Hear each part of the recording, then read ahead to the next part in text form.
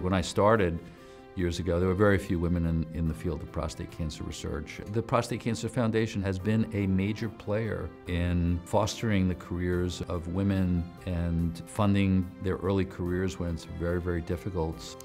The Prostate Cancer Foundation really has led the effort in supporting women in science. In fact, at the retreat, they're having a half-day event, providing opportunities for the women in prostate cancer research to network with each other, to find role models and build collaborations.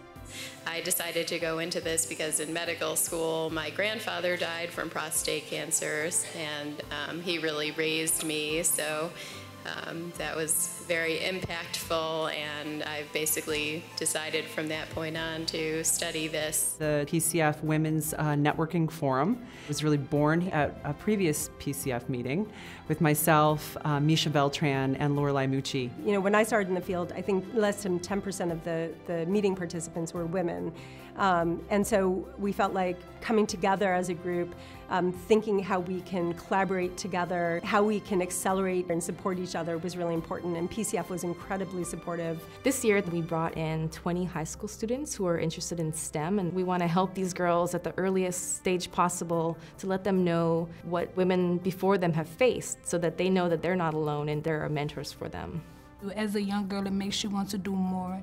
It pushes you, they inspire you, because maybe I can be like them one day. Women are 50% of society, and when you're ignoring women, we're missing out on a lot of brain power, we're missing out on a lot of hard work, dedication that could have helped the field otherwise. 3/4 of my laboratory is staffed by women.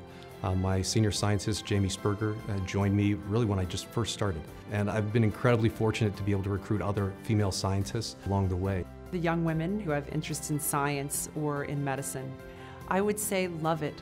Have a passion, follow your passion, and enjoy what you are doing.